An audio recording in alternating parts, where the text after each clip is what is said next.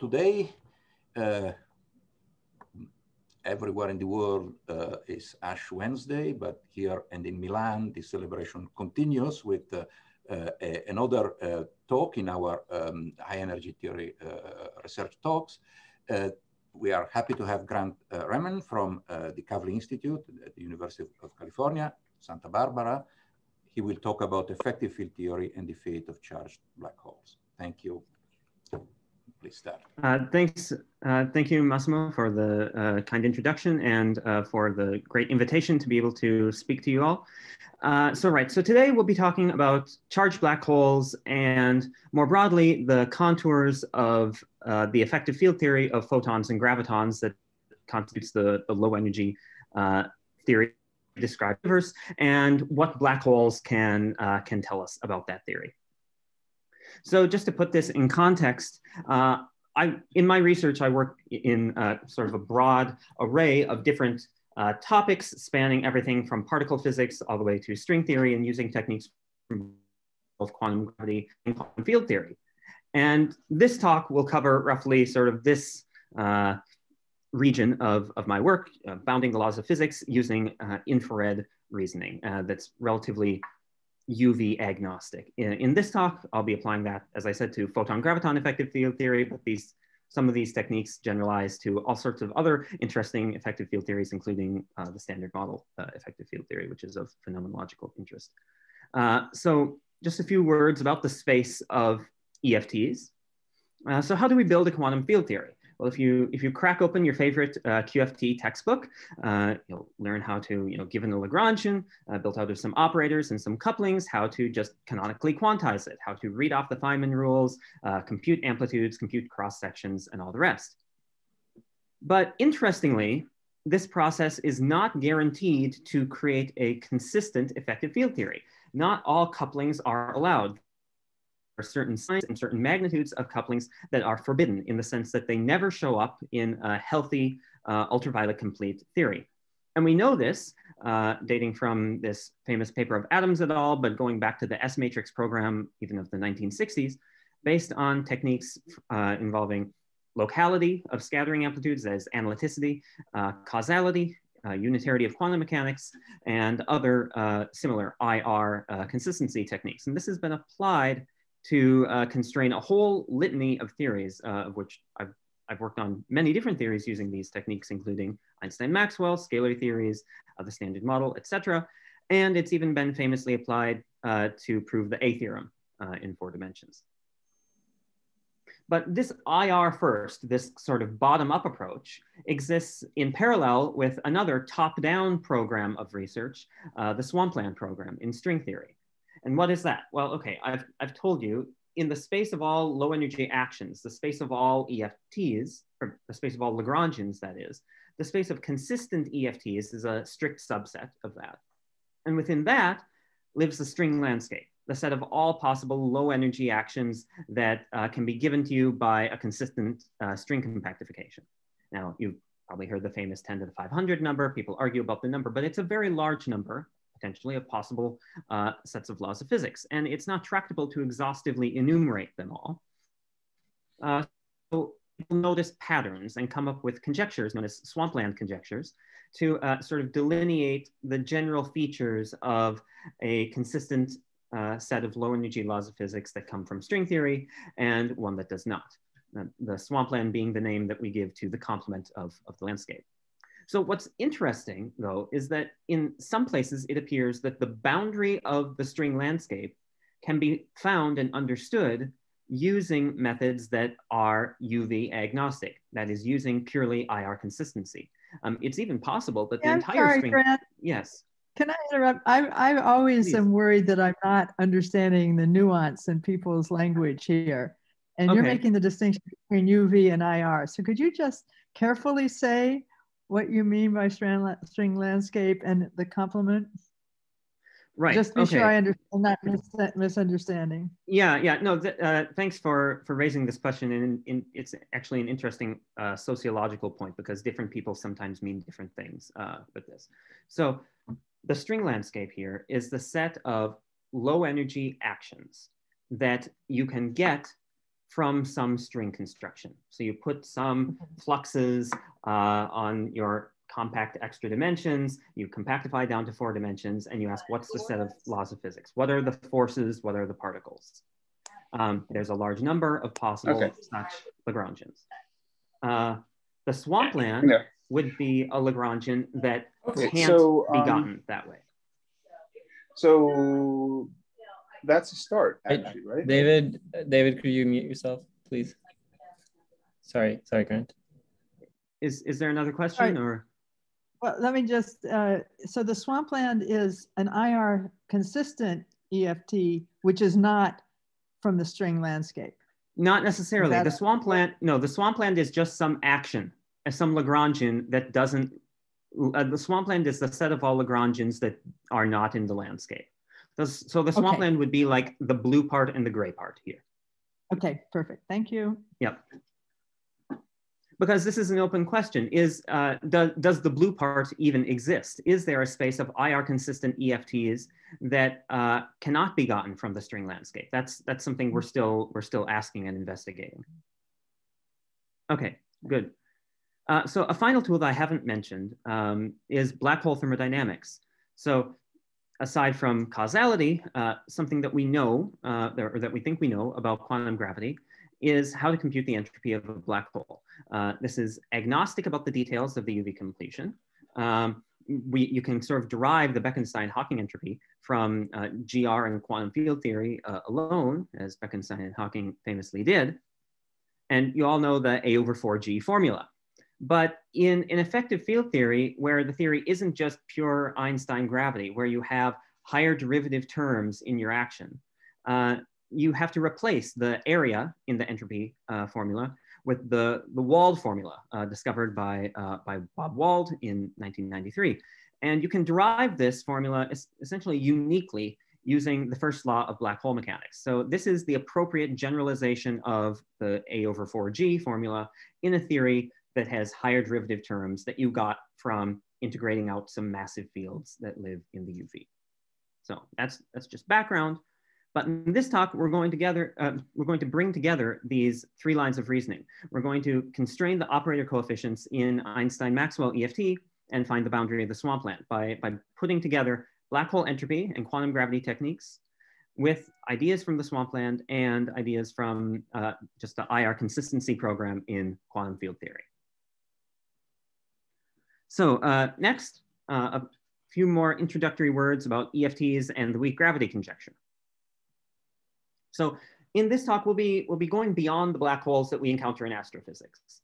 The low energy laws of nature, the Einstein equations and Maxwell's equations, have as solutions various types of spinning and charged electric and magnetic black holes. And these black holes provide a fantastic laboratory that allows us to probe our understanding of both particle physics and quantum gravity. So we'll be talking about these both charged and spinning black holes, even though they're not the sort of thing you find in the wild. So just as introduction, the Reissner-Nordström black hole has 2 horizons. There's an inner horizon and outer horizon. You have some charge and some mass, and the classical requirement is that Q over M has to be less than 1 over M Planck. If Q over M exceeds 1 in Planck units, then in Einstein-Maxwell theory, you have a naked singularity, the horizons disappear. At the extremal point, where Q equals M, the 2 horizons merge. So the black holes we'll be talking about are called Kerr-Newman black holes. So we'll give them some charge Q, some magnetic charge Q tilde. Here I'm just writing them in relativist units, geometrized units. They have some mass and some spin J. And the extremality parameter, which I'll write as zeta here, zeta equals 1 for an extremal black hole of some sort, and zeta equals 0 for a Schwarzschild black hole. And the zeta less than or equal to 1 spheroid consists of the set of physical black holes. So the metric looks like the following. There's some radius r that describes the horizon. It's a constant radius in these particular spheroidal coordinates. And we'll be interested in the outer part of the metric, so the outer horizon and beyond. So we won't care about the details of the interior. So the weak gravity conjecture that we'll be concerned with in this talk is a statement about quantum gravity. It's a statement that anytime you have some abelian gauge theory, some copy of electromagnetism, coupled consistently with quantum gravity, there has to be in the spectrum some state with charge and mass bigger than 1 in Planck units. So for such a state, it could be a particle. Gravity is the weakest force in the 2 copies of those states will electrically repel rather than gravitationally attract on balance. So the justification for this originally was based on black hole decay. You can show just by charge and energy conservation that a black hole of charge Q and mass M has to decay to objects with larger charge to mass ratio. So you have to conserve charge, you have to conserve energy, but you have to give some kinetic energy to the decay products in order to have non-zero phase space to dump them into. So the average charge to mass ratio of the decay products is larger. So extremal black hole decay requires the weak gravity conjecture to be true. So if you think about how does a black hole decay, if it's Schwarzschild, it just Hawking radiates away neutral photons and gravitons until it explodes. But if it's a charged black hole, and if it's just Hawking radiating away neutral stuff, it's not losing any charge. So it will get more and more extremal as time passes. But if there exists some particle or some lighter state with Q over M bigger than 1, it can not only Hawking radiate, it can also Schwinger pair produce those particles out of vacuum and lose its charge, shed its charge that way. And so that's a nice aspect of what the weak gravity conjecture does for you. Now, this isn't a proof. You might expect that black holes can decay because of the famous pathologies associated with black hole remnants, but I won't be talking about those in this talk. A similar statement applies for spinning black holes, except for spinning black holes, you can always shed your spin by dumping angular momentum into just the orbital angular momentum of the decay products. But interestingly, if there is a single particle with large J, with J over M bigger than the J over M of the black hole, you can also shed angular momentum by decaying directly to those objects at rest with respect to each other without using orbital angular momentum. So it's a similar sort of story. So let me just define the EFT that we'll be working with. So it's an Einstein-Maxwell effective field theory. So let me write the leading order action as L bar, which is just the Einstein-Hilbert term plus the Maxwell term. And then delta L will be higher derivative stuff that we get by integrating out states in the UV. So this is actually what the laws of nature in our universe are at really low energies if you integrate out all the massive particles.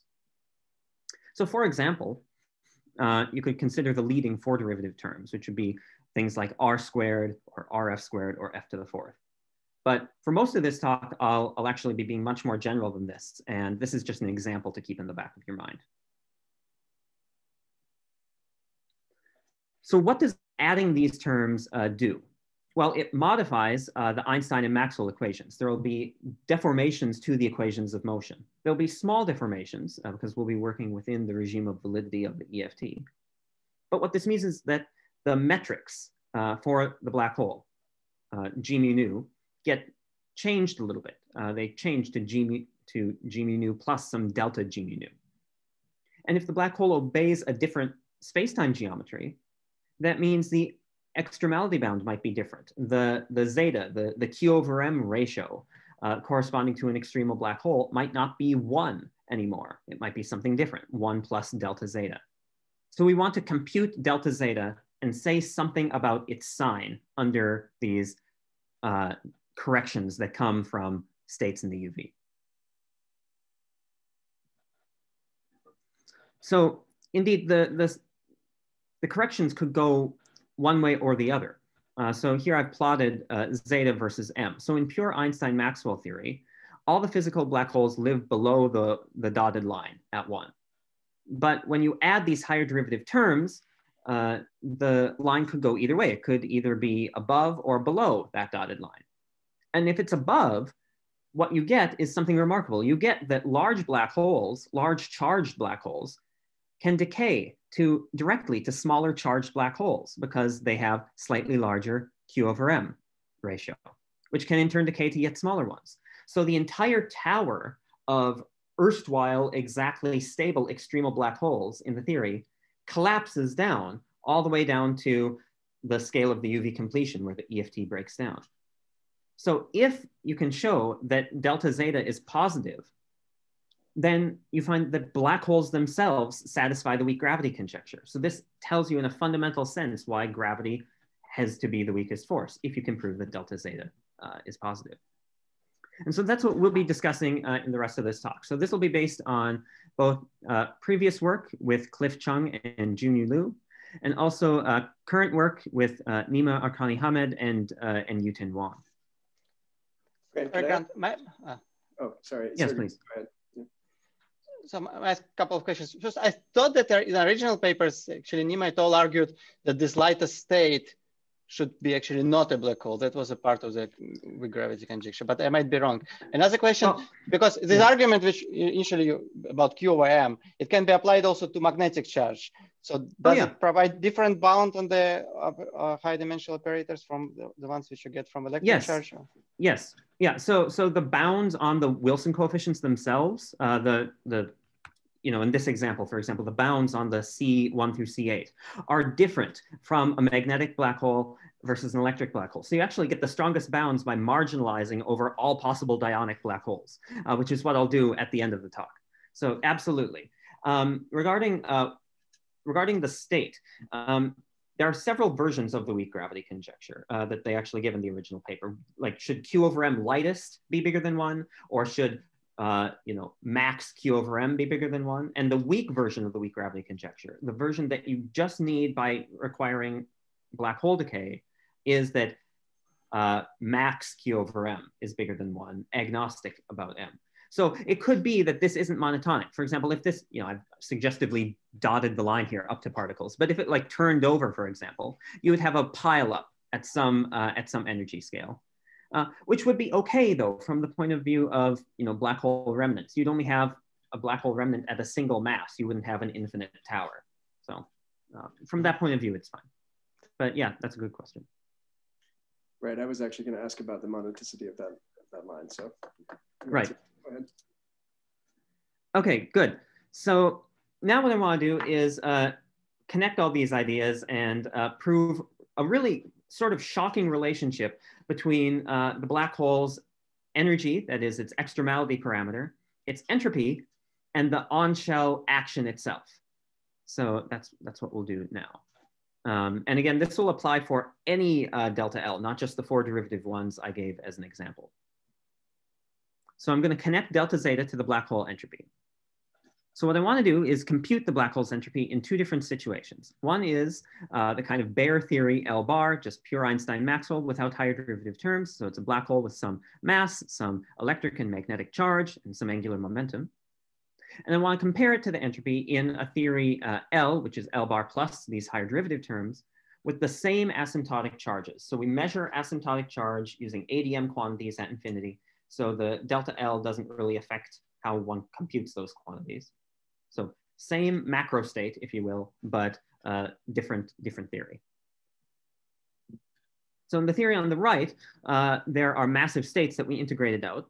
So you might expect the entropy difference between the 2 theories, S minus S bar, to be positive, but we won't assume that yet. It's just some entropy difference. So in the theory on the left, the entropy is just the area over 4G, where the area is just dictated by the Einstein and Maxwell equations. In the case on the right, there are 2 changes to the entropy. One is that, well, the entropy isn't just A over 4G, it's given by Wald's formula, as I said previously. But an additional change is that even the Bekenstein-Hawking entropy isn't the same in the theory on the right, because the radius of the black hole is different. The area is different because it obeys slightly different equations of motion. So we have to take both effects into account.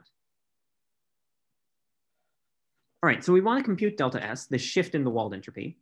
And for now, let me work in a grand canonical ensemble at fixed T and omega rather than fixed M and J. So omega here is just the black hole rotational velocity. So the inverse temperature beta defines a periodicity in Euclidean time for the Euclidean path integral. e to the minus beta g, where g is the Gibbs free energy associated with this ensemble. So this is sort of traditional 80s style Euclidean quantum gravity that we're using here. And I is going to be our Euclidean action. All right, so expanding beta g, expanding this free energy, as Rial and Santos did in this recent paper, I can write beta g in terms of some other quantities plus delta s. But this isn't quite the delta s that I want. This is delta s at fixed t and omega. And the delta s that I defined a couple slides ago is delta s at fixed m and j, at fixed charges. So what I need to do is reparameterize delta s. Well, we can do that straightforwardly.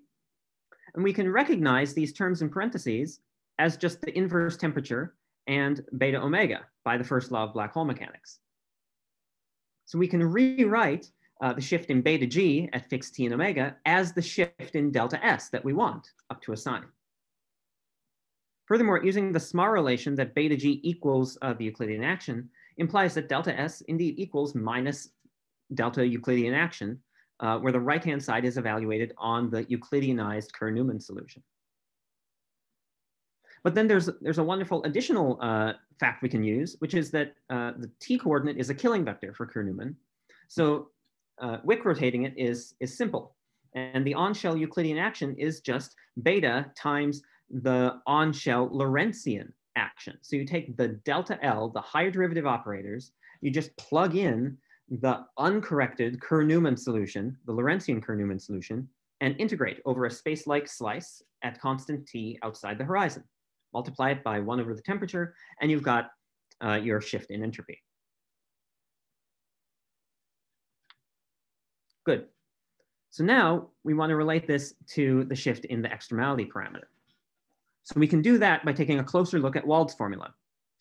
So expanding the entropy and looking at each term separately, the first term here, L bar times A bar, just yields the standard Bekenstein-Hawking entropy. Sorry, what is epsilon?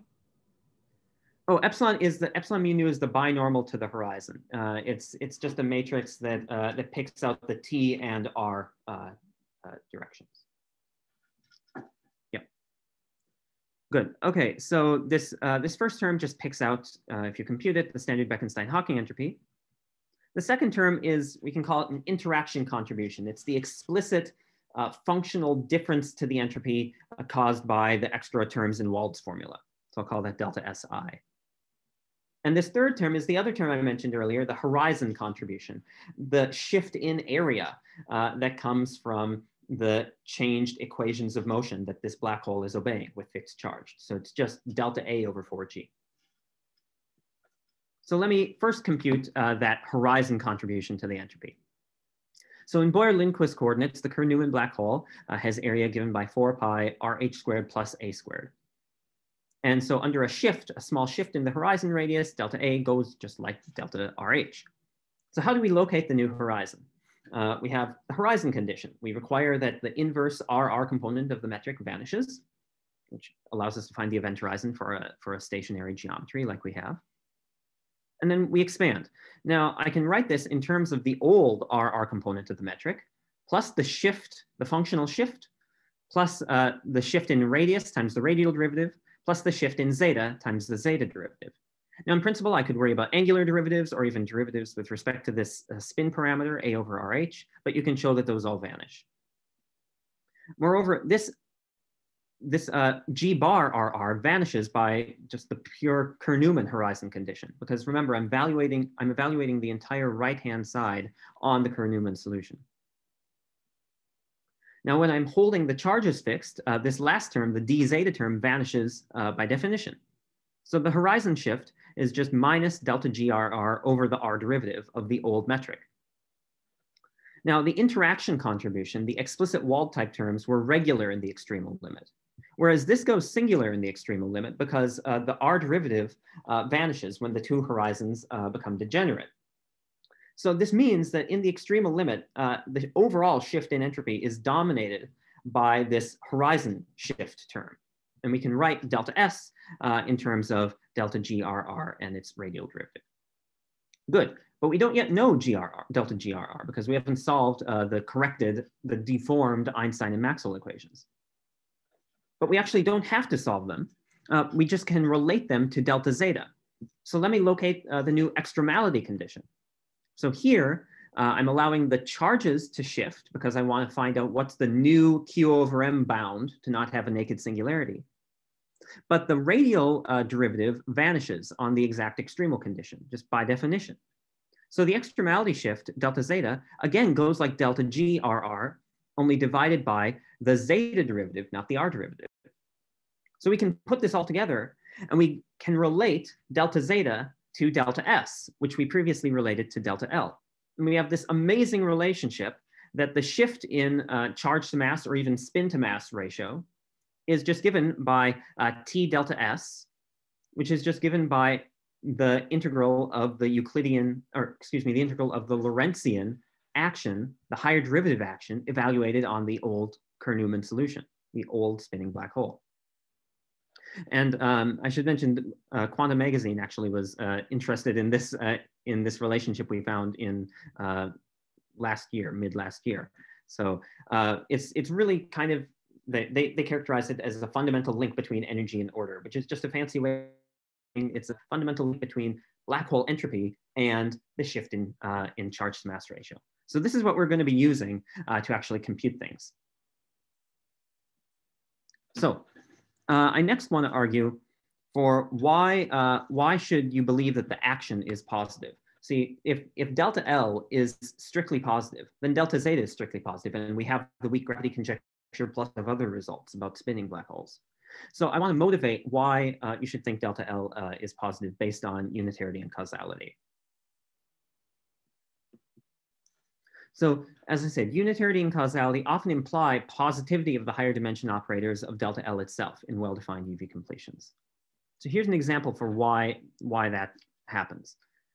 So for operators that start at quartic order in the field, so for operators whose UV completions don't mess with the kinetic terms of the light states, one can generically write a completion of some operator J squared via coupling to some possibly multi-particle state chi by just chi times J times some coupling. So here, this looks like I'm just integrating out a scalar at tree level, but this is much more general. Chi could be the cut of some loop. So if you imagine I have some multi-photon operator that's generated by integrating out some charged matter at one loop. I could take a cut through of that loop on shell, and then chi would be like an electron-positron state.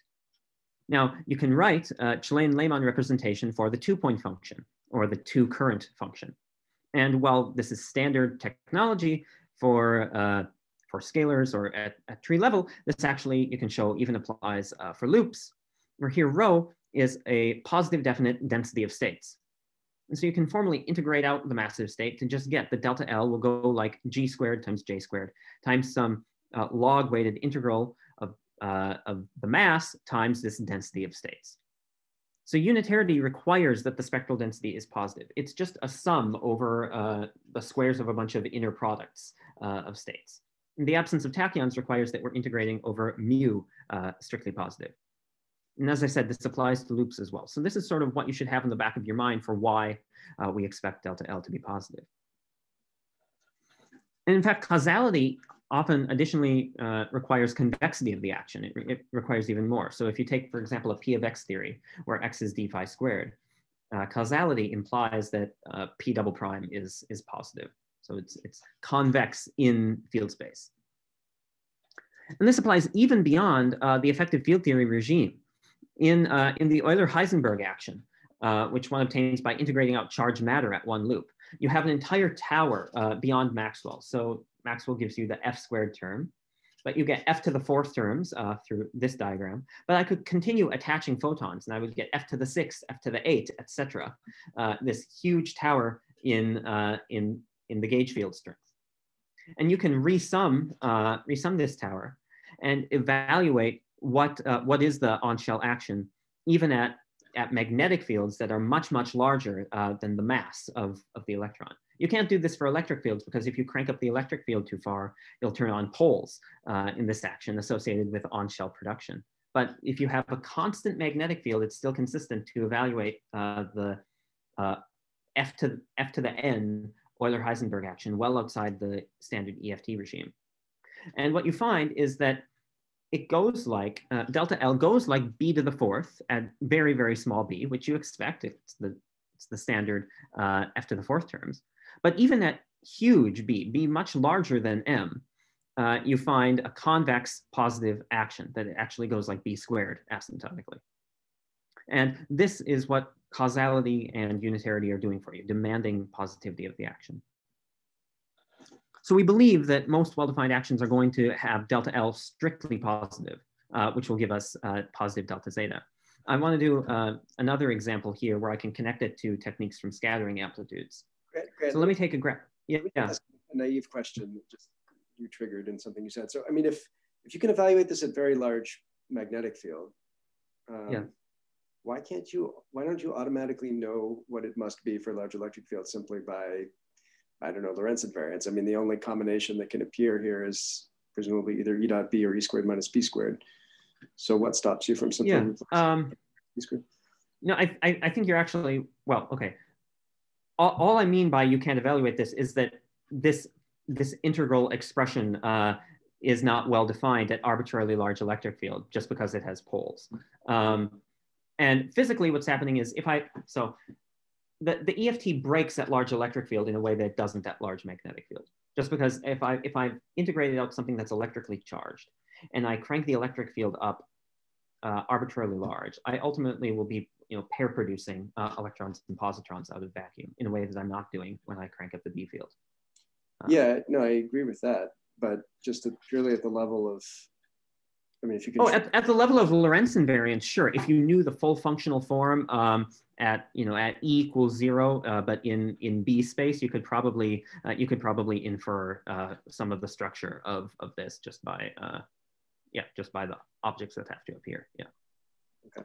But also probably you don't really want to crank it up arbitrarily large because, well, eventually one expects for inconsistent theory that there will be also magnetic monopoles, right? So for the argument, you don't need to take. I mean, if you go non-perturbatively large or something, yeah, right. But I mean, you can take B larger than 1, in M squared units is all that I need.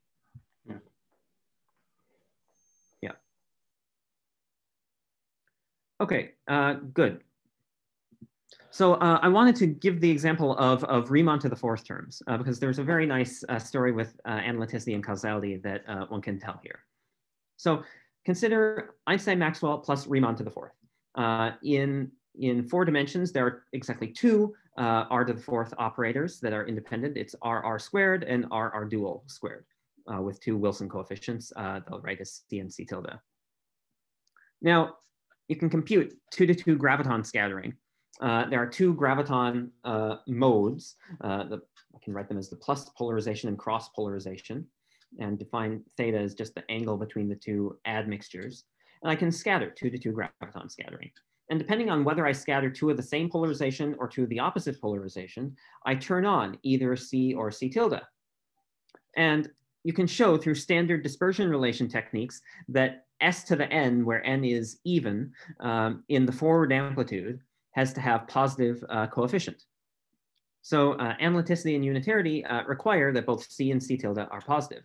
Now, there are issues with applying this to the 4 derivative terms, the r squared term, because of T-channel singularities in the amplitude, but these nicely don't apply to sufficiently high derivative operators. So one gets, just by analyticity and unitarity, positivity of these Wilson coefficients.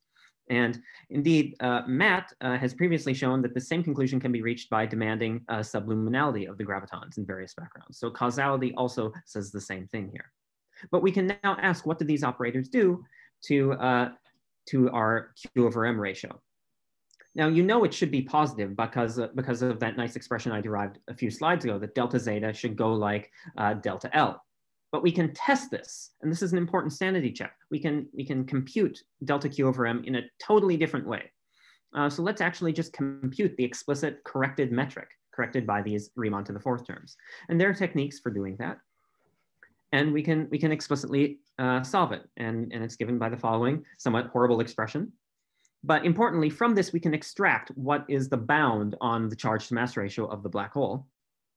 And we get by explicit computation that delta Q over M extremal is a positive number times C, which by analyticity and unitarity is positive. And we get the same exact thing if we use our delta zeta equals delta L expression. And that expression allows us to do more, allows us to compute delta zeta for even a spinning black hole. And we get the following. And since both C and C tilde are positive, indeed, we find that delta zeta is positive for arbitrary spin, for non-spinning extremal charged black holes, all the way to spinning neutral extremal Kerr black holes and everything in between. So Grant, I'm asking, so at least some of these Wilson coefficients in front of high dimensional operators, they exhibit log running, right? So yes. When you say that, so at what scale you're working here when you say they're positive? Oh, good. Okay, I'm super glad you asked this. I was going to mention this at the end of the talk. So if you if you think back to that Q over M plot, Q over M versus M, there are sort of three different regimes. One regime is up in the UV where nobody can say anything unless you assume a particular UV completion. The second regime is within a couple orders of magnitude of the UV scale, but below it. So like the threshold regime, you could call that, where the dominant contribution to the Wilson coefficients comes from just the constant values that you get from integrating out the massive states.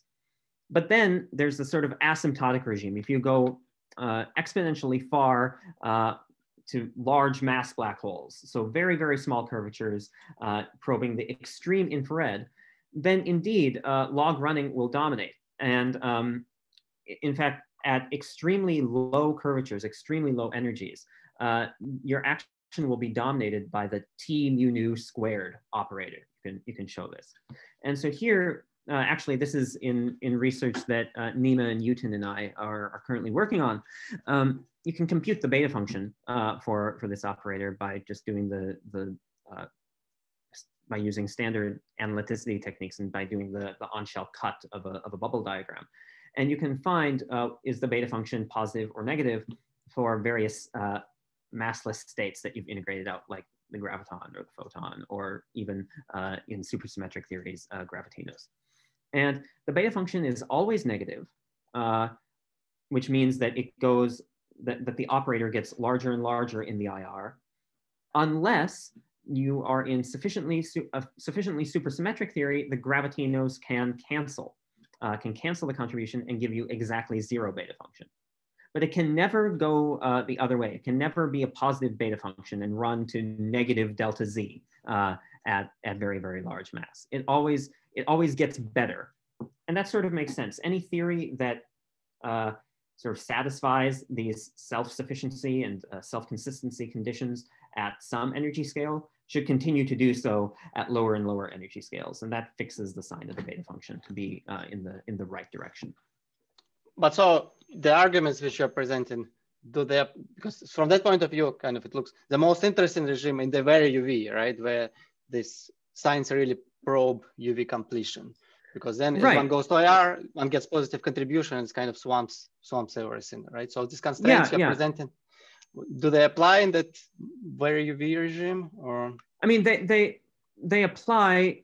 Well, okay, they don't apply above the scale of the stuff that you've integrated out. So let's say that the mass that let's say we're talking about the four derivative operators, and I'm integrating out some state at mass m phi.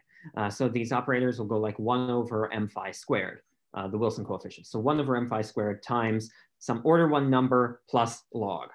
It's in the regime where the logs aren't large, that it's interesting. So within a few orders of magnitude below the mass of the UV completion, but not exponentially below the mass of the UV completion. So is there some assumption here about UV completion being weakly coupled?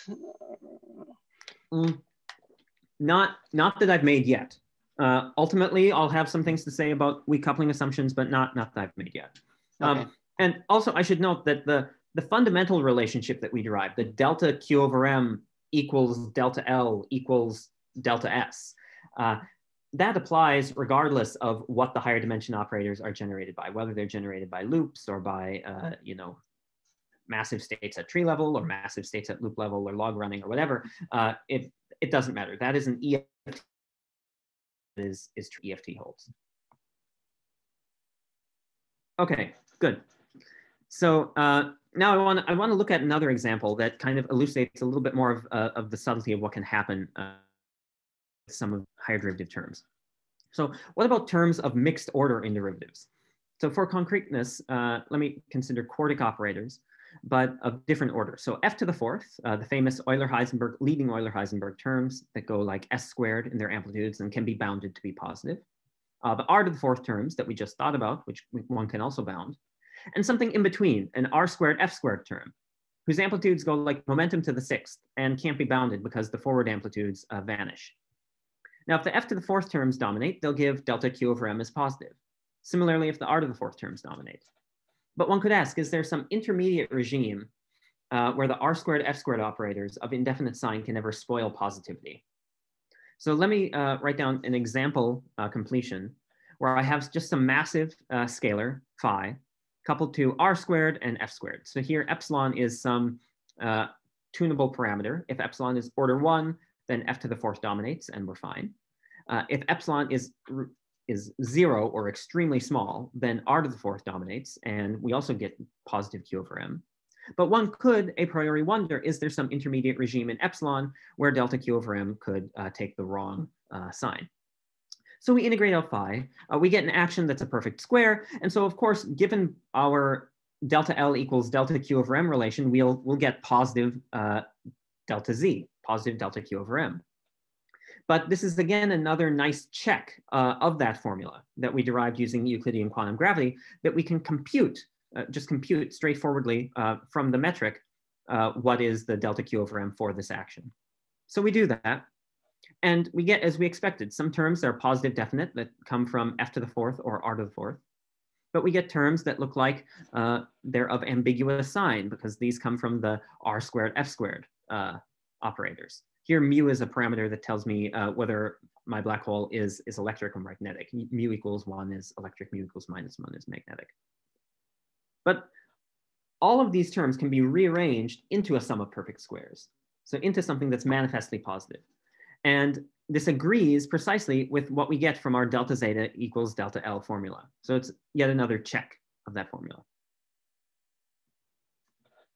All right, finally, I want to tell you why you should think that delta S is positive, why the entropy itself should shift upward, independent of the sort of unitarity and causality motivation I gave for why delta L should be positive. So go back to thermodynamics, consider two systems with the same macro state, but different types of microstate. The system on the right has some extra degrees of freedom, some extra microstates I've represented by the shade of the color. So the system on the right obviously has greater entropy. It has extra modes. And we can apply the same thing to our black hole system. We can expect the system on the right, the system in the theory of L plus delta L, to have greater entropy. So that's the motivation. Let's actually prove it. So for the purposes of this proof, I'm going to assume some very specific things about the UV completion. I'll assume that there exist quantum fields phi at some mass scale m phi far below the scale at which QFT breaks down. So lambda might be the string scale, if you like. And lambda could be much smaller than the Planck scale if we're in a weakly coupled theory. I'll further assume that the fields phi couple to photons and gravitons such that the higher dimension operators are generated at tree level. So like phi r or phi f squared. Now phi need not be a scalar. I'm just suppressing Lorentz indices. It could be phi mu nu, r mu nu, or phi mu nu rho sigma, r mu nu rho sigma, etc. Couplings like this are common in string theory. The dilaton and moduli are massless in the SUSY limit. They like to couple to things like this, and they acquire masses when SUSY is broken. We'll further choose our charges and spins to consider black holes that are thermodynamically stable in the path integral. And what I mean by that is black holes with positive heat capacity. So you can compute the heat capacity and you can demand positive heat capacity and further positive isothermal moment of inertia. So the isothermal moments of inertia are just d angular momentum, d omega.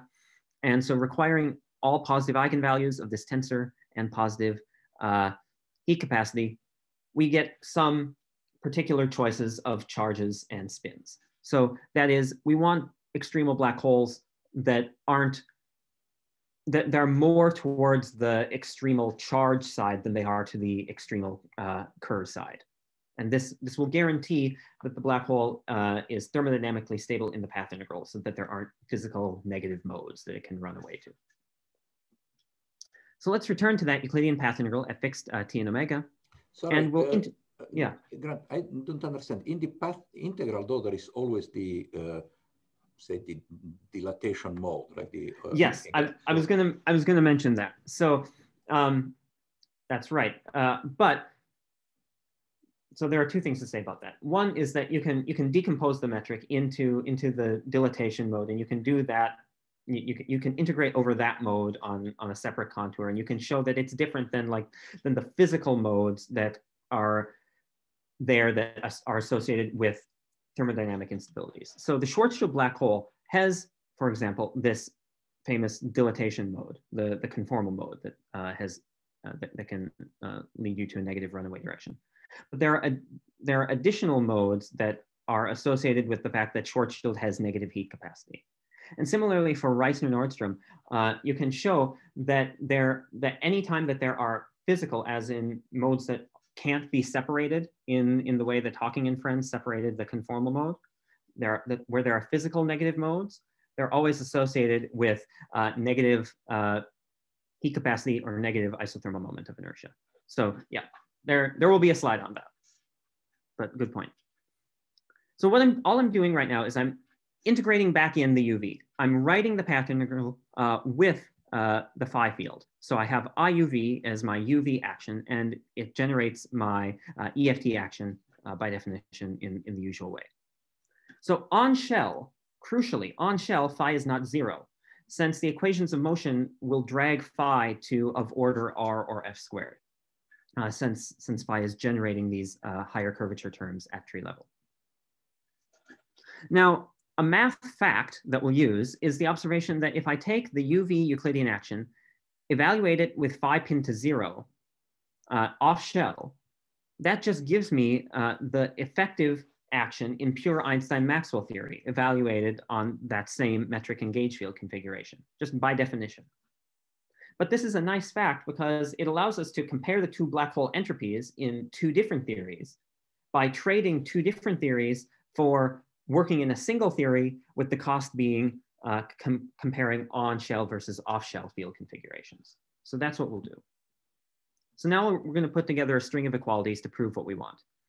So by definition of delta I can write delta I as I evaluated on the correct solution minus I bar evaluated on the solution in uncorrected Einstein-Maxwell. By the saddle point approximation, I can replace I with IUV with phi evaluated on the solution. I can replace I bar with IUV with phi evaluated at 0. And then this will be negative if the saddle point of the solution is a local minimum. So that is if I've chosen a black hole with positive heat capacity and moment of inertia such that none of the physical potentially negative modes get turned on, which is the case if I choose my charges correctly. And in that case, we know that delta I is minus delta S, so delta S is positive then for tree level completions. And this accords, as I said, with our intuition that integrating out extra massive QFT degrees of freedom should increase the black hole's entropy. And to Massimo's point, yes, indeed, there are conformal saddle point instabilities, but one can separate those out in the path integral. This has been shown in detail in the literature by Gibbons, Hawking, Perry, and later others for the charged black hole, and this is understood. So now that we've argued that delta S is positive, and that indeed for tree level completions, we'll then have delta Q over M automatically positive. So thereby getting the weak gravity conjecture automatically. We can go back to Sergei's question from earlier in the talk and ask, what does this allow us to concretely say about the Wilson coefficients themselves? So our delta S is positive bound. First, our delta S is positive bound along with our delta zeta equals delta L relation implies that all the black holes in this barrel-shaped region, all the extremal black holes in most of this spheroid, can decay directly to other thermodynamic directly to other black holes that are nearly at rest. So black holes with spin can decay directly to other spinning black holes that are not in a large angular momentum state, that are nearly at rest with respect to the others. So it's kind of a principle of black hole self-sufficiency, if you like. And for charged black holes without spin, we've proven the weak gravity conjecture in theories with tree-level UV completions. And through our discussion of delta L and unitarity, we've suggested why it should be true even in greater generality. But right, let's return to those 4 derivative corrections in Einstein-Maxwell theory, C1 through C8, and we'll use the delta S's positive condition to get a family of positivity bounds on the CIs. So for convenience, I'm going to rescale the CIs with various powers of the Planck mass so that all the CIs have the same dimensions. They'll all be of order 1 over m phi squared. Now, sorry, so my asking here, it's a related question, but just trying to understand it, because kind of for leading a relevant operator, there is no log running, and that's why. So the constraint on the sign of that operator is really constrained on the physical amplitude. One can formulate it without referring to any operators, any Wilson coefficients. You take a physical amplitude, expand it in S, leading term S squared, and that coefficient should be positive. So for the subleading high dimensional operators, there is log running, meaning these Wilson coefficients, they're really not unambiguously defined. There is always some scheme ambiguities, and they can be shifted by constants, which suggests that it would be strange if one could get really sharp bound on that. So that there is some but wait a minute. Even the leading guy log runs. So you can no, not in device. T mu. I mean T mu nu squared. T mu nu log runs. Well, in device, at least in this simplest example of scalar field, like d phi to the 4th term doesn't log run. Oh no, right? d phi the. But I'm saying in Einstein-Maxwell theory, T mu nu squared runs. Right. So yeah. So but that's what I'm trying to say. So whenever there is log running, there is implicit ambiguity. Really, what even one means by the Wilson coefficient, because it's scheme dependent, right?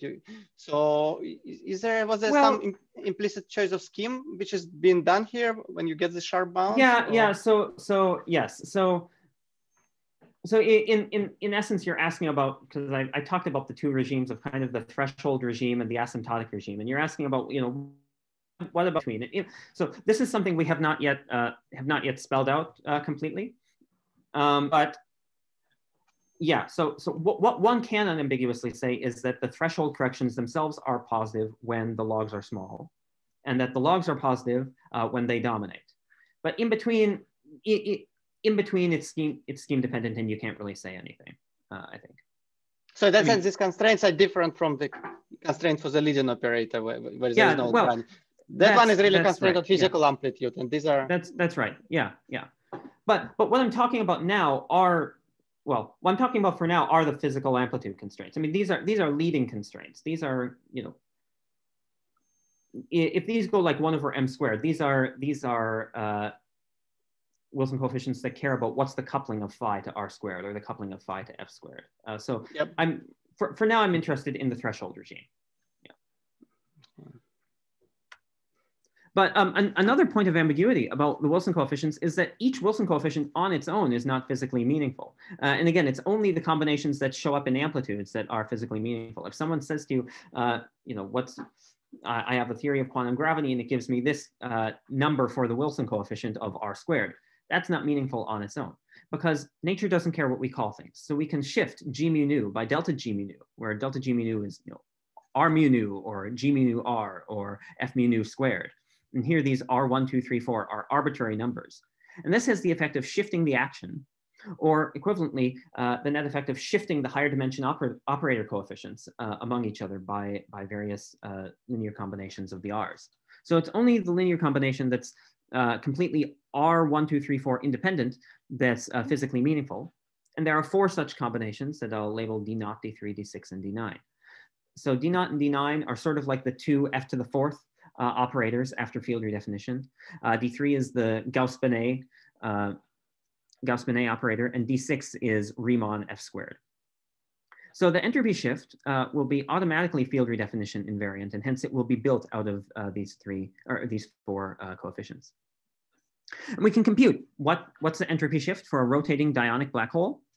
And it's the following. Here, psi is that extremality parameter that's 0 for an extremal black hole. And so self-consistency of black hole entropy demands positivity of delta S for arbitrary parameters in this regime that we've stated. So it's a 3-parameter family on all consistent corrections to Einstein-Maxwell. But in fact, through numerical testing, we find the strongest bounds actually come from the non-spinning black holes. So we actually have we can reduce this to a 2-parameter family of bounds on D0, D3, D6, and D9. So we can check this in various ways. We can check this set of bounds by, for example, computing delta S in 2 different ways, either directly through our delta S equals delta action, or by computing the corrected metric and computing the walled entropy.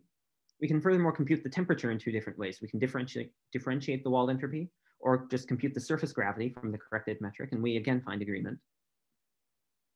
We can also impose electromagnetic duality. So swapping F and F dual has the effect of redefining the Wilson coefficients among each other, or equivalently of swapping Q and Q tilde, the electric and magnetic charges. And we again get agreement that our entropy shift respects electromagnetic duality.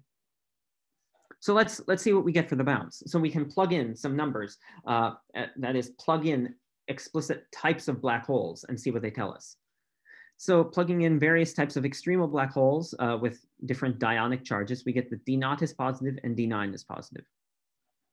And if I turn off all the operators that contain gravitons, and if I reduce this to just the F to the 4th terms, these 2 bounds become the 2 bounds that you get from analyticity of for photon scattering through the Euler-Heisenberg terms. So that's a nice sanity check of this as well. So I'll color code what kinds of black holes rule out what. So blue is magnetic, yellow is electric, and black is Schwarzschild. So we can bound D3, we can bound the Gauss-Bonnet coefficient. So D3 can't get too negative relative to D0 and D9. And this accords with the fact that we suspect that D3 is positive anyway. We gave a unitarity argument in this paper for positivity of D3. So various types of black holes or superpositions of the bounds from different types of black holes rules out some of the parameter space of the Gauss-Bonnet coefficient. Finally, the infamous D6 operator. This operator is banned in supersymmetric theories. It's the Riemann F² operator. And what we find is that it also can't be too big relative to D0 and D9. If D0 and D9 are generated by some QFT state at scale m phi, then what one finds is that D6 can't be much bigger than 1 over m phi squared. And how we got these bounds is by marginalizing over all possible dionic parameters, marginalizing over a mixture of electric and magnetic black holes. And this fact that D6 can't be too large accords with another conclusion that Camanio, Maldacena, and friends found from causality. So this is the bound space that's ruled out there. And all sorts of different types of dionic black holes play a role, from magnetic all the way to electric. Good. Finally, another check is some example UV completions. And we can UV complete all these operators with either integrating in a scalar, a pseudoscalar, some tensor like a massive graviton coupled to T mu nu, or even read off the Wilson coefficients of the heterotic string. And in all of these cases, all of these tree level completions, we find that delta S is indeed manifestly positive, as we expected from our proof. So just in the last couple minutes here, I'll sort of reiterate what we found in this talk. We've discovered a new fundamental property of black holes that relates the shift in the extremality and the on-shell effective action. And we found that fundamental property using the black hole entropy shift, delta S. So it's this beautiful formula here that I showed earlier relating delta Q over M, delta S, and delta L. We further motivated the expectation that delta L is positive using unitarity. And we computed the positive extremality shift in theories with various types of operators, r to the 4th, f squared r squared, f to the 4th, and we found that it always agreed with our prediction. We further argued using self-consistency of black hole thermodynamics that delta S should be positive in any tree level UV completion. That is, the threshold correction to delta S should be positive. So why is the weak gravity conjecture true? Well, it's true because it turns out that unitarity of QFT in the form of demanding positivity of delta L and consistency of black hole thermodynamics, which demands positivity of delta S, are both saying the same thing. Quantum field theory and quantum gravity are telling us the same thing, and they're telling us that black hole decay is self-sufficient in the sense that charged and spinning black holes can just decay to other charged and spinning black holes. And we applied our bound to dionic and spinning black holes to constrain the Wilson coefficients in the four derivative EFT, as we saw. Now, there's various directions of ongoing work that I alluded to in this talk. One perhaps surprising thing is if we do this same computation, but for GHS black holes in string theory, so dilatonic black holes, which are very different from Reissner-Nordstrom. They're quite different in that they have zero size when they're extremal. We nonetheless find that they still satisfy our delta Q over M equals delta L relation, even though the way that we prove that only works for Kerr-Newman black holes. So there's something even deeper going on, that the shift in extremality goes like the shift in the action. Another direction of current research involves the running of couplings, computing these beta functions for the T mu squared operator by computing these cuts with various intermediate states like gravitons or gauge fields or gravitinos. And finally, the central role that the on-shell action played in the weak gravity conjecture is really suggestive that maybe the on-shell action is something we should think about more. And in fact, in another direction, in another paper that we're currently working on, one can show, for example, that various interacting theories whose on-shell actions are total derivatives, like general relativity, any theory with a dilaton, or even the Lorentz action or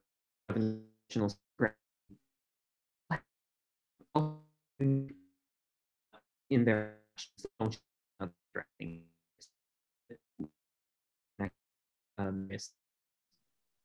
so finally, there's a lot of interesting future directions that one can pursue. The connection between the A theorem and the black hole entropy shift. That is, if you compute the entropy shift passing through various mass shells, right, it'll be positive for each one. So it seems like delta S of the black hole should maybe behave like some kind of A theorem parameter. Let me see. One second. There we go. Another interesting idea to pursue would be extended versions of the weak gravity conjecture, like the Tower weak gravity conjecture.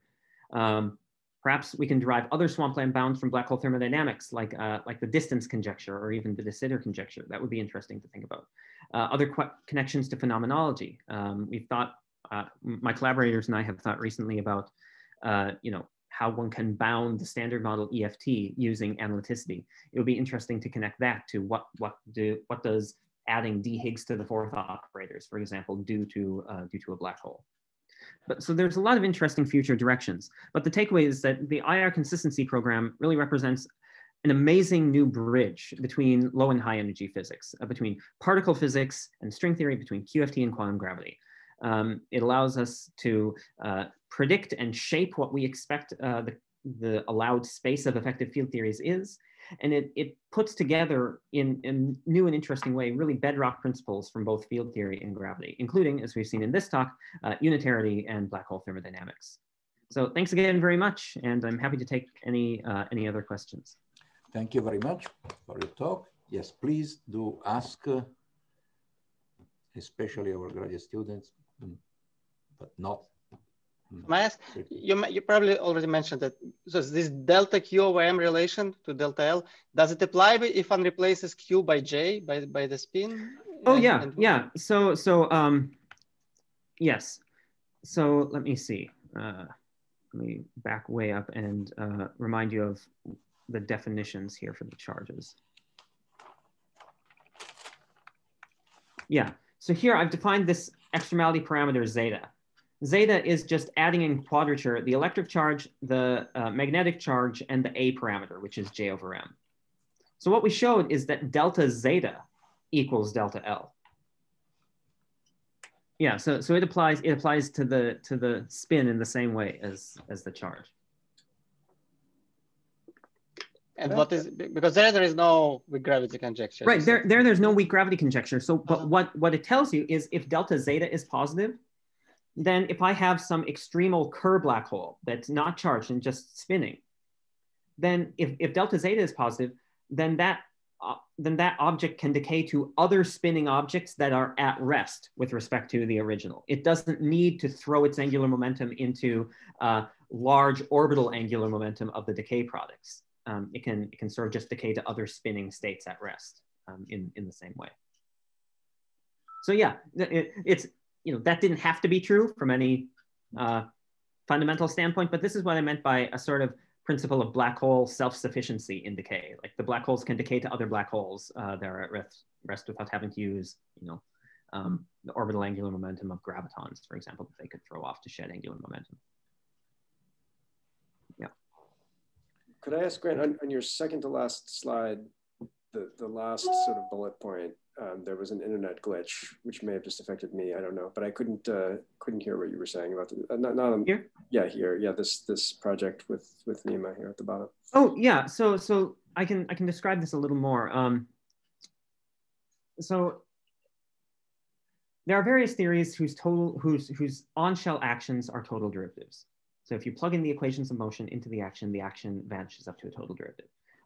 Obviously, a free theory will do this, but that's not interesting. But GR does this, R equals 0 on shell.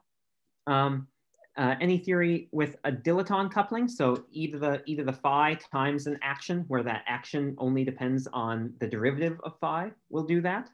But it won't do that if you have a coupling that goes like some other function other than e to the phi. So this is a special feature of the dilaton coupling. Interestingly and non-trivially, the supergravity action does this, and one has to do some work in order to massage the action into a total derivative form using the equations of motion. But it's only special theories that satisfy this property. And it's interesting. I mean, we got thinking about this because of the importance of the on-shell action in proving the weak gravity conjecture, as I showed in this talk.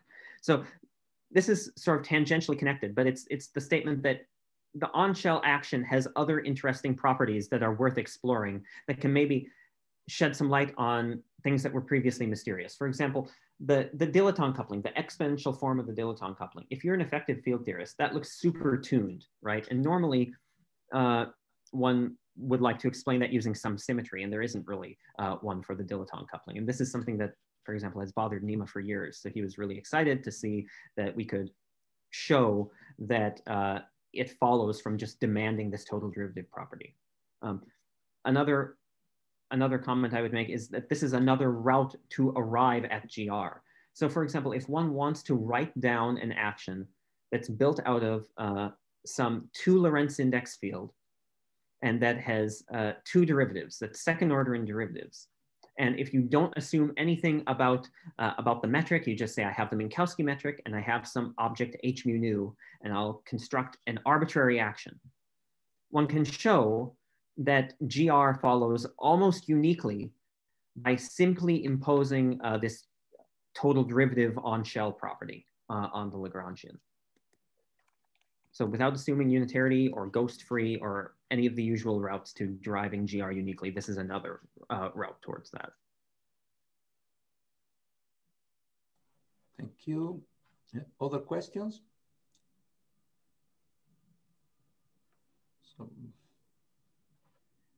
So may I ask a general question? Please. Yeah. I don't see anything, say, special to string theory in this derivation. I mean, it seems to apply to I mean, your bounds follow from unitarity, causality, but there is nothing, for instance, that would that's right. That would be due to, I don't know, some Reg behavior, etc. So right, yeah, that's absolutely right. So, but what I've said in this talk does not exhaust all possibilities for saying things from the IR. And a dream of the IR consistency program would be to derive the Reggie trajectory. Would be to show that the unique way one can UV complete the graviton amplitude is through something that has a Reggie trajectory. There have been a couple papers sort of beginning to point in that direction, but it's still an open question. Yeah, this is why this is exciting, though. I think the fact that we've seen in this example that string theory and the IR both are saying essentially the same thing about the boundary of the swampland. Gives us hope that maybe using these techniques, we can say more and eventually maybe even derive the full swampland and even the full structure of string theory using approaches that are relatively agnostic about the UV. I mean, one would hope that that's true if string theory is somehow unique, right? So. Thank you. Any question from our graduate students, for instance?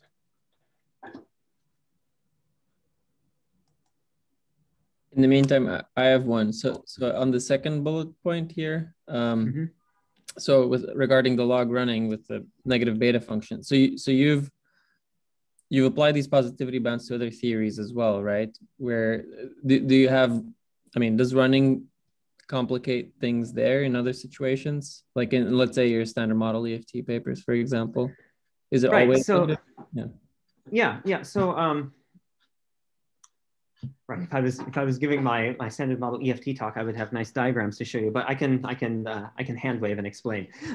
So yeah, in fact, one can use these techniques to bound both the threshold correction and the beta function in the standard model EFT, for example. And all that's happening is if you know how those dispersion relation bounds work, you start off with a small contour near the origin in the complex S plane, so at small energy, right? And then you ultimately deform that into a contour that's running up and down the positive and negative real S axis, and you're writing the Wilson coefficient in terms of a discontinuity in the amplitude, which gives you the cross section.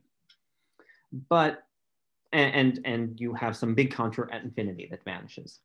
But I don't need to place my two contours, one at the origin and one at infinity. I can do something intermediate. I can place one contour at some energy scale and the other contour at some other energy scale.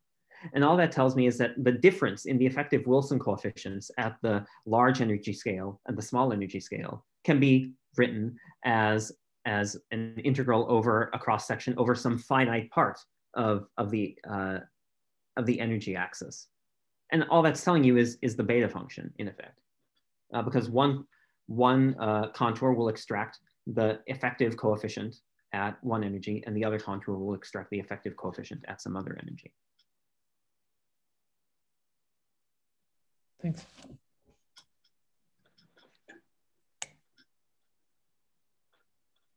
I think that the assumption that in your dispersive integrals the contour at infinity vanishes is an assumption, right? I mean, it's right. That's an assumption, and crucial. That's not something I used in this talk, but it's an assumption that for some theories can be proved. If you are scattering massive states, and if you are bounding operators that are sufficiently high in derivatives, one can use the Froissart bound to get the contour at infinity will vanish. If you're scattering massless states, then one has to be a little more careful, but yeah. But how would that work in the presence of gravity? Because I mean, if well, right in the presence of gravity, one cannot use this. For the standard model EFT, one can use Froissart to get rid of the contour at infinity. In gravity, one has to assume that it vanishes, and it is an assumption, but it's a relatively weak assumption. I think of it philosophically like this: if the contour at infinity doesn't vanish, that means that the amplitude at large momentum scales the same with momentum as the naive EFT amplitude at small energies. And what that means is that then the UV completion is sort of not doing its job in the sense of it's not making the amplitude any more perturbatively unitary than it already was. I mean, that's possible that could be true, but certainly in most well-defined examples that we have, for example, from string theory, the amplitude is well behaved at large momenta. I suppose that the worry that many have is that though the amplitudes in physical regions behave well, the analytic structure in the complex plane is a bit a guess. Oh, right. That's another. Well, right.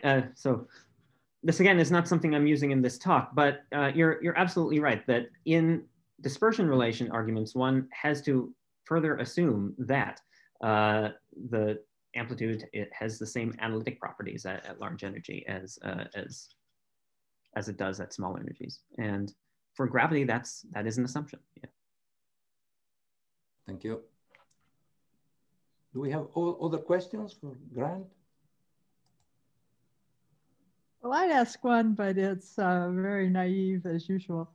That's totally fine. So it's so clearly there's a great motivation to just understand the formal properties of theories and you know what's really well constrained and so on. But you know, thinking down the line, like 5 or 10 years away, what do you think are the real goals of what kind of things can emerge from this? Would it really help you understand, for example, why we appear to not live in any de Sitter space or something like that? You know, I mean, so I think there are even possible phenomenological connections between this story and you know, future physics, say 5 years from now. So this was a story I didn't have time to tell in this talk, but there have been attempts. In fact, I've written papers on this, connecting the weak gravity conjecture to even the hierarchy problem. So here, let me sketch out the idea for you. Suppose that we add to the standard model the right-handed neutrinos, and suppose those neutrinos are charged under an unbroken U1b minus L. So this is a fifth force that people search for. The gauge coupling could be ridiculously small. If it's like, you know, 10 to the minus 20, 10 to the minus 30 gauge coupling, we wouldn't have seen it yet. But actually, well, 10 to the minus 20 we might have seen. We wouldn't have seen 10 to the minus 30 yet, but we're getting close. But interestingly then, under an unbroken U1b minus L, the lightest neutrino would be the weak gravity state, if it's not a black hole, right? The lightest neutrino would be the state with the largest charge to mass ratio under such a force. So then if we ask, keeping the Yukawas fixed, could the weak scale have been larger than its present value? If the charge is sufficiently small, if the gauge coupling is sufficiently small, then the weak gravity conjecture would tell you the answer is no. So you can end up getting quantum gravity enforced fine tunings of this sort via, you know, fairly straightforward particle physics models. And so I think that the goal of understanding what's the space of allowed theories has the potential to really surprise us with, I mean, it's more broadly the lesson that quantum gravity sometimes breaks our normal intuition about UV and IR disconnection, right? There can be interesting things that the UV tells us about the IR that really could impact physics in the next 5 to 10 years. So that's just one example off the top of my head. But okay, thanks. Yeah. Thank you. Any other question? Any sort? Yes, I have a naive question, and I am not in the field, so maybe this is not okay. But last week we listened talks, for example, of a different, I mean, there was a different approach. We were calculating scatterings of graviton and called like celestial amplitudes. And they also like put constraints on what are the, for example, the values of the Wilson coefficients that will give us a UV action for gravity. And that is a super quantum mechanical calculation, calculating scattering. And this one comes from more macroscopical properties of black holes. I mean, the constraints you can get can be in a certain agreement with quantum mechanical calculations of scattering, or there is no connection. No. So there is a connection, and in fact, well, there is a connection, and it's a connection that's still being understood. So even let's take a simpler example to illustrate the point. The f to the fourth interaction that I talked about in this talk a little bit. If f to the fourth is the only thing that's turned on, everything else is off, then indeed positivity of black hole entropy will tell you that the f to the fourth coefficients are positive. But not only that, classical causality will tell you that the f to the fourth coefficients have to be positive because you can compute the speed of photons in like a capacitor in such a theory, and you can show that they'll go superluminal if you have the wrong signs of the Wilson coefficients. But also you can do a quantum mechanical calculation. You can compute the 2-to-2 photon scattering amplitude, do the dispersion relation argument like we've been discussing, and write the Wilson coefficient as an integral of a cross section, and it'll also be positive. So these things always tend to point in the same direction. There are sometimes subtle differences, but yes, they always tend to be largely in agreement. That is not yet fully understood. Even the connection between causality and the dispersion relation calculation. So if I hand you an amplitude and I don't let you see the Lagrangian, I just give you some function of the Mandelstam variables and ask you, did this come from a causal theory? There does not yet exist a well-defined mechanism to answer that yes or no, given an arbitrary function of Mandelstam variables. You can say no for certain functions, but in general, this is not understood. So yeah, it's still somewhat mysterious why these things all point in the same direction. I mean, it's a conspiracy of well-defined physics, always telling us the same lesson, but in different ways. But yeah, this is something worth understanding. Thank you.